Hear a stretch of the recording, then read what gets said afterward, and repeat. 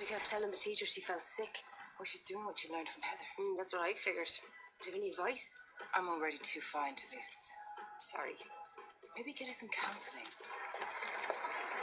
You okay? Yeah. Hi. She's talking to Brendan now, so... Oh, great.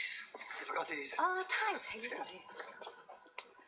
Brendan phoned Ellie like he promised. Oh, that's good news, isn't At it? least she's in contact with one of her parents. Hi. Hello. Farah told me you were talking to your dad. Did you have a nice chat? I don't want to go and live with him. That won't be for a good few months. I asked him if he could come here and make one better, but he won't.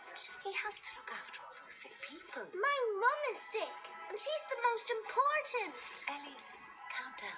I want my mum. Remember, she's still too tired for visitors, sweetheart. I don't care. I want my mum, and I want her now. Oh, come here. Come here. I hate you. What did you do to her? Nothing, Ellie. You were always fighting with her. Come here, just listen. Get away from me.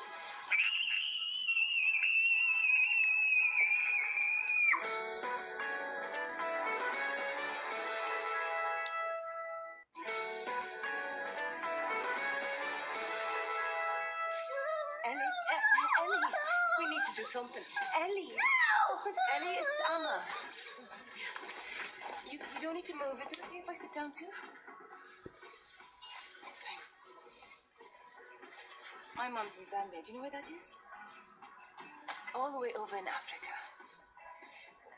It makes me feel sad to be so far away from her. Are you sad? You know, I have a little trick. I close my eyes and I make a picture in my head. Me and my mom doing fun things.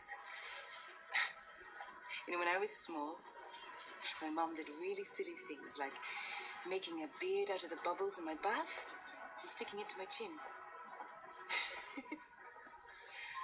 My mum makes good monsters noises. Yeah? And she lets me dress up in her fancy clothes and shoes. Oh, that's so cool. I drew a picture of me and her. Do you want to see it? I'd love to. It's upstairs. You show me the way?